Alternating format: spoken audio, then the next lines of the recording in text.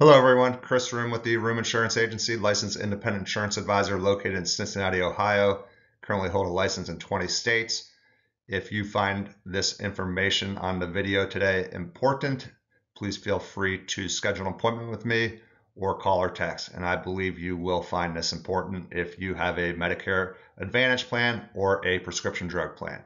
Today, I'm going to talk about the Inflation Reduction Act and how it's going to affect prescription drug plans in 2025.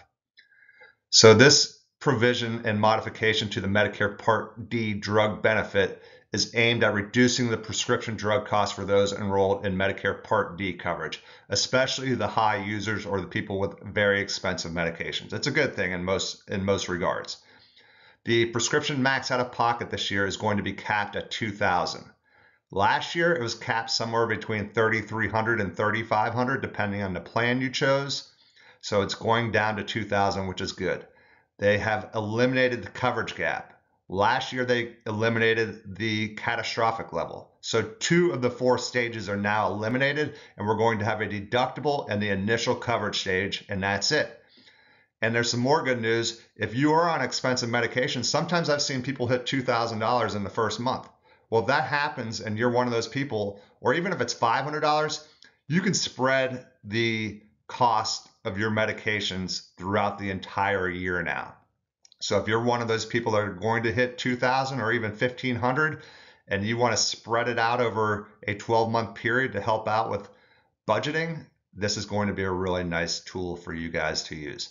You will sign up after you enroll in your plan. You can do it at any time during the year. And usually it can be done through the portal, or you can call the insurance company you enroll with. So now I'm going to tell you what I think is going to happen and how it's going to affect us this year.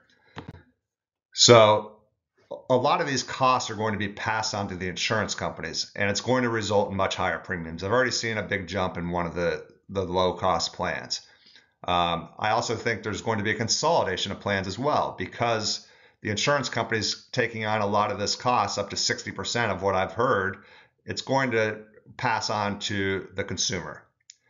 What I see happening with Advantage plans, because Advantage plans have prescription drug benefits built into them often, I think we're going to see a reduction in some of those other perks that people really like about Advantage plans, like dental, vision, over the counter.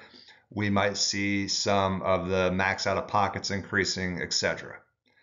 One big thing for agents, we're not getting paid on standalone prescription drug plans. So if you have a Medicare Supplement, not an Advantage plan, and a standalone prescription drug plan, so far, I'm not really sure if any carriers are going to be paying us this year.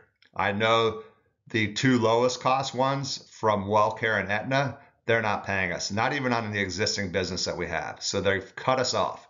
So you might have a hard time finding help on these plans, but you can always go to Medicare.gov and somebody there can help you. I'm still happy to help you too. If you need my assistance, I'll teach you how to do it on Medicare.gov, or I can use my tools still. I can see all the plans as well. Could we see one plan in the future? Well, since Medicare is negotiating rates with the pharmacy companies, I could see that happening possibly. I'm not saying it's happening. That's just a far out there prediction that I'm kind of seeing transpiring with these changes.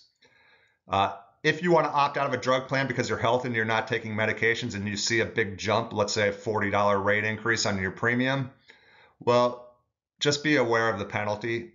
The penalty is 1% per month for every month you don't have one. So let's say you stop, or you don't want to have a plan this year and you opt out, and then come March, you need a plan because you've been prescribed an expensive medication.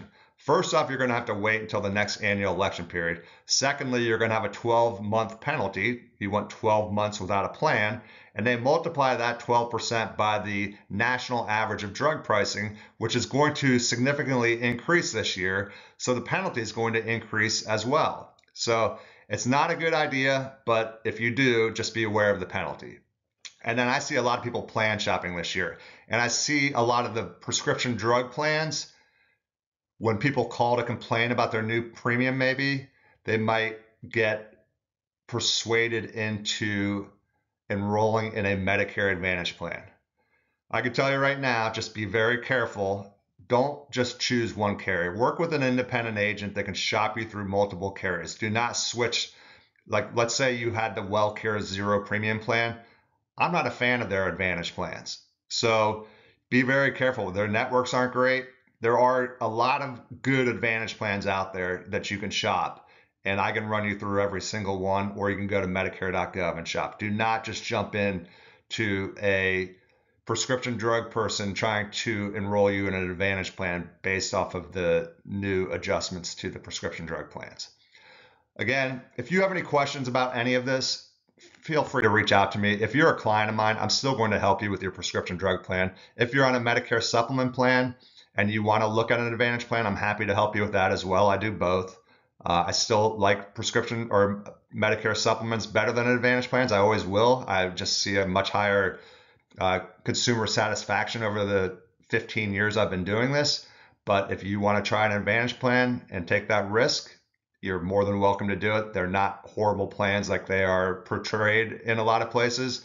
But there is some risk with them, of course, higher out-of-pocket maxes and stuff like that. But again, without going too much further into anything, feel free to reach out to me, chrisruhm.com, schedule an appointment, call or text me, and we can prepare you for the annual election period, which is October 15th through December 7th. Thanks for watching. If you found this information useful, please give me a thumbs up and subscribe to my page. Have a great day. Bye-bye.